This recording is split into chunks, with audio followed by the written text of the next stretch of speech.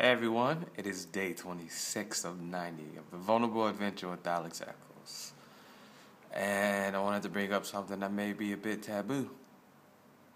It may just be me, but sure, we love to go to clubs and party and buy bottles and pop champagne and have amazing times and drive nice cars and wear nice watches, and some of us just like to put food on the table.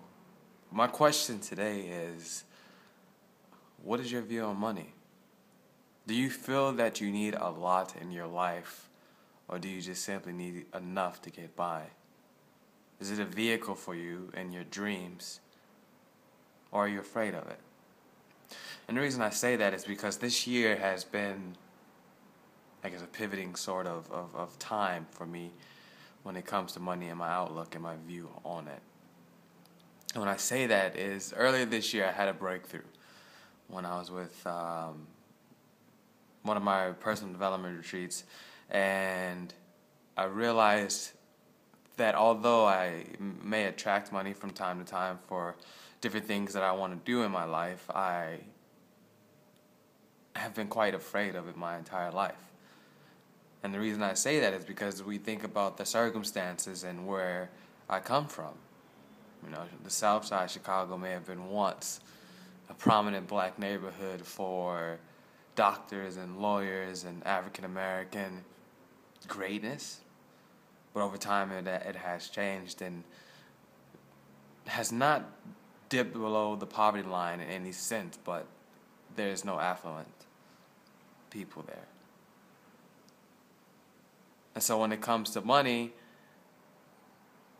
I think about how much debt I see so many people in, you know, whether it's family or whether it's people around me or anything. And I think seeing that through high school and through college and just hearing about it from family and hearing about it from friends and a lot of people in general, I became very fearful of it. And so I never, ever used money or spent money that was not mine. So that means I never had credit cards. That means that I possibly didn't get the thing that I really wanted for the sake of staying within that comfort zone and staying away from it. But as you get older, at least for me, as I got older, I realized that the credit cards that you get, if you're responsible with them, then you build your credit. You grow. And I think that's just how my outlook is changing in general, is the more that I am responsible with my thoughts, responsible with my desires, responsible with my actions, the more growth that is going to come from each of those components.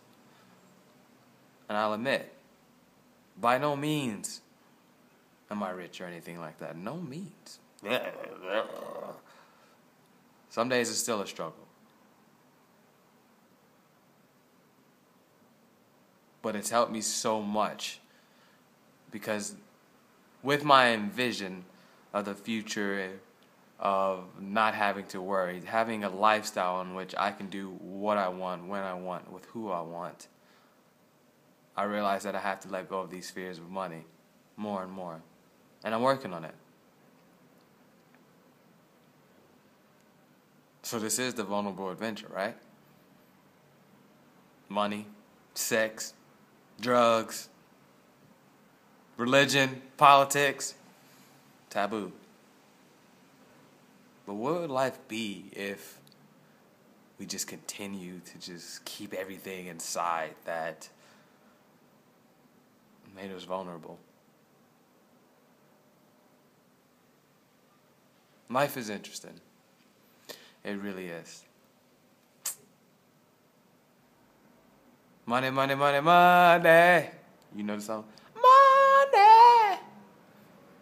I'm crazy, I know. But I also see and hope that you see that. I love you guys. Take care, my people.